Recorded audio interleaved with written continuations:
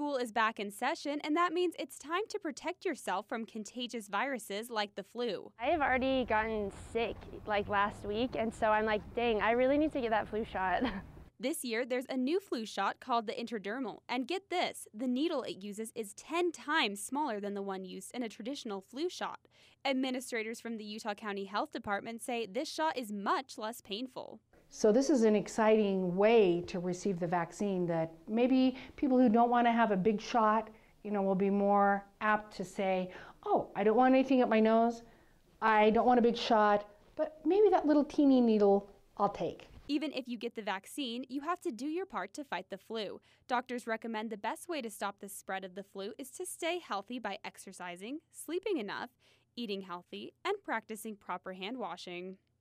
By scrubbing your hands with soap and water for at least 15 seconds every time you wash your hands, you can protect yourself from getting this year's flu. But even perfect hand-washing technique isn't enough to keep college students flu-free. With lots of homework and never enough hours of sleep, busy BYU students are the perfect candidates for this new flu shot. The intradermal shots will be available soon at the Utah County Health Department to all adults over 19 years old. But keep in mind, the shots are distributed on a first-come, first-served basis. Reporting in Provo, Anna Hayes, 11 News.